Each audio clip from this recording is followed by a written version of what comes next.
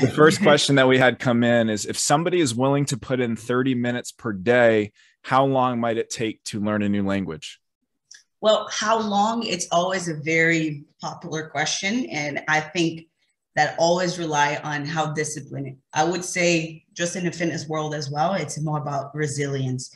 I know myself as well. I've been ups and down with my weights, and then it comes with the language as well. So as a student as well, I learn things like Italian if I'm not very accurate. And then I know I will be mixing, matching with Spanish, which is my biggest, link to Italian. So how long does it take for you to learn a language? It really depends on you. That all relies on you, because a lot of people try to put their weights onto like, hey, I have a teacher, but also you need to embrace yourself in that bubble. I think you need to create that environment for yourself, that, submerged environment to actually get in. 30 minutes, it's more than enough. And I think it's very efficient. I personally do my tasks on the week in a 30 minutes timer. And that's like 30 minutes, 5 minutes break, because I know I focused it for real on those 30 minutes. But so how long?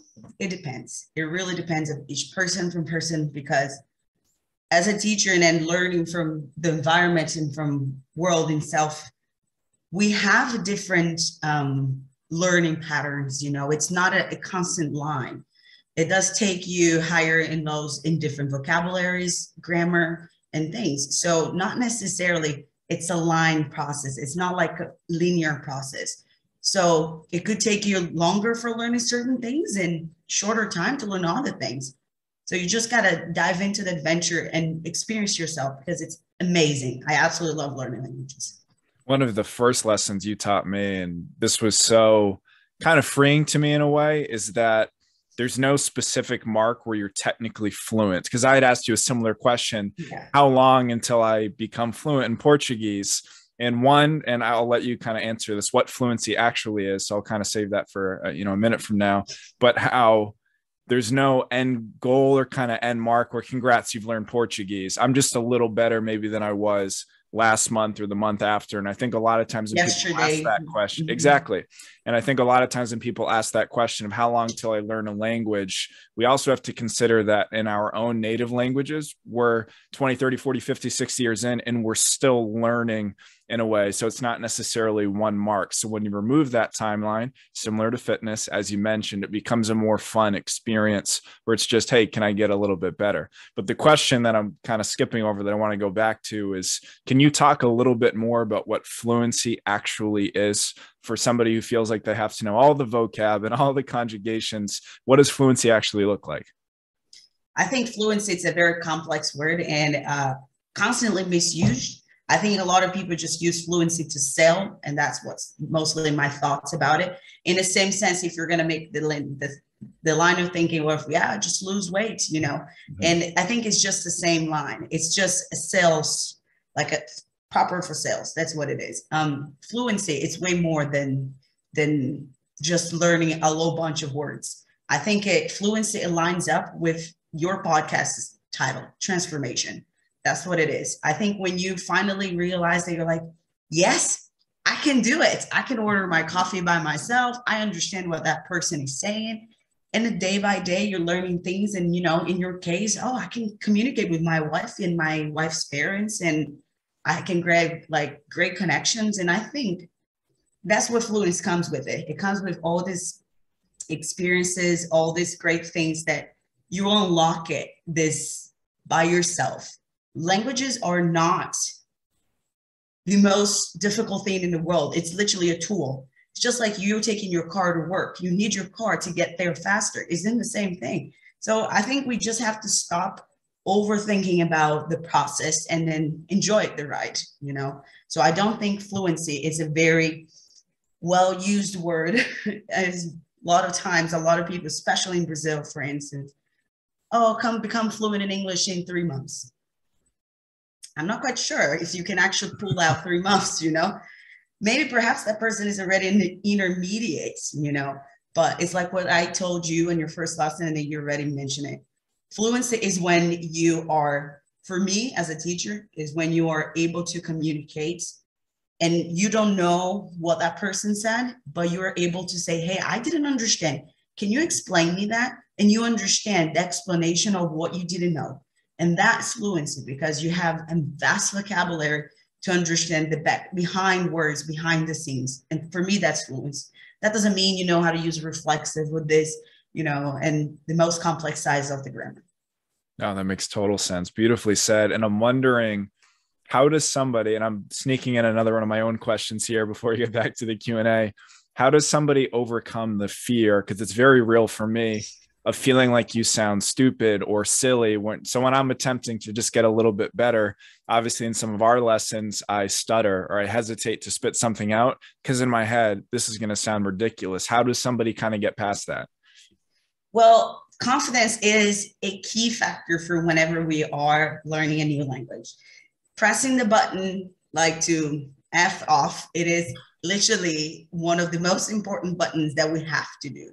And perhaps that's one of the biggest reasons Brazil is not a big English speaker country. It's not a big English speaking country because a lot of Brazilians, us in general, culture wise, just like what you resignates, we are very judgmental people. We're very driven by aesthetics. We're crazy by cosmetics. We're crazy about how our hair looks, if it's accepted by society, and how should I behave, or what kind of clothing should I be wearing? Trending, am I going to be accepted? So because of that, a lot of Brazilians are really skeptical, no confidence for speaking, and they do know how to speak the language. They do know how to pull it out. They do know how to do it, but they're afraid. And the confidence factor comes in. And then just like you, a lot of students are pushed back because they feel like they're failing it. They feel like I'm going to be judged, or I'm going to come across, stupid, or this didn't click. In the real world, no one cares. No one cares if you're mispronouncing. No one cares if you're saying something that it did not sound like it. Sometimes you just need to go back and pretend you're a teenager singing a foreign song. I'm sure you went back in time and used to sing along the Spanish words that you had no idea what were you singing. That was me singing English Spice Girls, and I had no idea what I was saying. But I lived my best life and I built that confidence, My confidence was once breaking into pieces, and I was very confident growing up as a teenager. In the professional factor, the beauty factor, I'm 100% skeptical Brazilian cosmetic, okay? So in the professional factor, I speak okay English, I'm great, I'm just gonna drive the world. And as soon as I got to a certain position in my life that I was been asked to change my accent, that's when my confidence was like, this is real. Nowadays, I regret it. Nowadays, I regret 100% how I allowed myself to hear those comments and absorb it, and brought my confidence back regards to languages. I go to Italy. I feel just like, that I speak fluent in Italian, especially after 2 glasses of wine, fluent, local. I don't even care. I don't even care anymore if I'm saying something wrong. I get my message across. That's what it is. And for me, we all need to find that little confidence inside, the willpower. Mm-hmm. Oh, it's funny how many similarities there are with the things we talk about in language and health and fitness. Because if a client comes to me and says, hey, I'm afraid to do X, Y, and Z in the gym, I will assure them, hey, nobody actually cares what you're doing in the gym. No one cares. Yeah, nobody cares. And if somebody's afraid to maybe drink a little bit less than their friends or make a healthier food choice, I remind them they might make a little comment, but ultimately they're not going home saying, can you believe what Gisele had for dinner tonight? They don't actually care. It's like, well, did you see her? She used canola oil instead of extra virgin, or something like that. Yeah, exactly. Where ultimately people don't care. So that makes a ton of sense. But I will get back to the actual Q&A instead of working in my own questions. Yeah. Do most people learn to read and speak it at the same time? Or do you recommend kind of separating those, reading versus speaking? That is a great question. And no, based on experiences, based of all the students that I've had, like teaching English, teaching Portuguese, some students have some similar challenges, but most students, they are very unique in their own way. Perhaps you will see that some people like to find their comfort zone in reading it. Some other students like to find their comfort zone in grammar. Believe it or not, there Wow. are people crazy about grammar. I used to have lessons with some students that all she wanted, it was, please, let's dive into grammar, back and forth. But that's what she wanted. And I agree. So she lacked in, for example, she lacked in conversation skills, but she was great in grammar. She could teach grammar better than I could. Like, it was crazy. So no, people learn different in different ways. And also that depends of their background, their learning background. The way you were taught, like basically your childhood, your life, your education life, that will reflect in who you are nowadays. And it's easier for you to fall into patterns that you were taught your whole life. So our brains are very intelligent and lazy, as you already know that. And they try to go back into what is the fastest way to learn and what consumes less energy. So it's very tricky question because it does depend from person to person. Now, do you think, say me, for example, I feel more comfortable reading it and maybe even trying to write it, even if I'm not good at it, compared to speaking it? Do you think it's important for me to kind of double down on the thing that I don't feel comfortable with, on the thing that I'm bad at? Or do you think it's better in a way for me to stick to the things I feel a little bit better at? Is there like a right answer there? Yeah. My answer for you is a question. Don't you think it is? Yeah. Don't you think it is best for you to work in something that you still don't haven't dominated Yeah. yet? Yeah. And then another thing is, I can see clearly that's not a struggle, that you don't struggle socially to communicate in your own language. So you need to ask yourself, why? What is holding me back to speak Portuguese the way I want it? What is the X factor that I need to pull in? Because if I can pull in a microphone and I can do a podcast, and if I'm very confident in my own shoes, why cannot be Sam who speak Portuguese confidently, or a confident learner, which is the most important thing. So be a confident learner. Ask yourself, what do I need to be or to think about to become a confident learner? The transformation process is inside out. So Makes total sense. Here I am asking you for the easy way out. Hey, can I just work? Here we go. Your brain's just straightforward. Yep. Yes. No, that's totally fair. The next question we have for you is how to tackle such a huge goal so it's manageable and realistic, but you still make timely progress. How do you kind of break that up when it feels like this big daunting thing? Absolutely. Who is not feeling overwhelmed nowadays? I don't know a single person who doesn't feel overwhelmed nowadays. The century disease now, it is anxiety. We all suffer of anxiety of some form or some shape.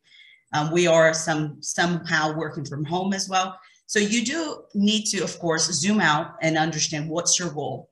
What's my goal? Do I want to be able to introduce myself in a month? I want to be able to go for a trip and be able to communicate and in the airports, or short transactions, short phrases. What do I want? Do I want in about 6 months' time be able to tell a story to my wife's grandmother, or something that you would like to share and to make these people feel appreciated. One of the biggest things when you're learning a language is that you need to have a purpose. You can't do anything without a purpose, and you need to have a solid purpose. It can't be only for someone or some reason. It is for your own transformation. It's for your own desire and wish. So it is for your freedom, basically. So you just have to be able to see that it's for your own self-freedom. So it's for the freedom of you being able to speak and understand and do things, get things done, travel back and forth, and do the whole thing by yourself. Mm-hmm. And so I can tell you, I've been in Germany for a month and a half, and I still use Google Translate. So it's just, I need it. I need it. Believe it or not, we do have a question about speaking German, which I'll get to in a second. But great. I do want to point out yet again how many similarities there are. And I know I keep saying this between learning a language or the transformation process, because I always tell my clients the things we're about to do are hard, whether it's tracking your food, eating a little bit less, not drinking as much. And if we don't have something on the other side of the scale that makes that worth it, a very clear, meaningful goal of how will my life be better when I achieve this goal, unless you can actually taste that and see that all the suffering on the other side of the scale is going to far outweigh it. We're not going to move the needle. So It doesn't worth it. yeah, exactly. So to your point, when I look at why am I motivated, to try to learn Portuguese, it's to be able to communicate with my wife and my eventual kids when we want a bilingual household and, extended family. And that's much more powerful than just, I want a party trick where I can say, oi, tudo bem, I want to have a little bit more than that. So. You want to be the cool dad that pulls yeah. out the kids in school and speak different languages and say, ciao, filho, bye. And then everyone in the school is like, wow, is he from here? You just want to be that cool kid. And I get it. It's just the same. Like, we all go through those processes. And perhaps just really quick on that note, is one of the things that a lot of people, they really forget about how this family bilingual dynamics is so cool. Don't you think it's amazing how your wife speaks Portuguese and English, and she can just do all the things? And then honestly, this bilingual environment is something that I am aiming myself as well. So who knows, speaking other languages, that saved them a lot of money. Believe me, my dad invested a lot of freaking money in like English schools, and I'm the only one who succeeded. all my brothers and sisters still rely on me. So yeah.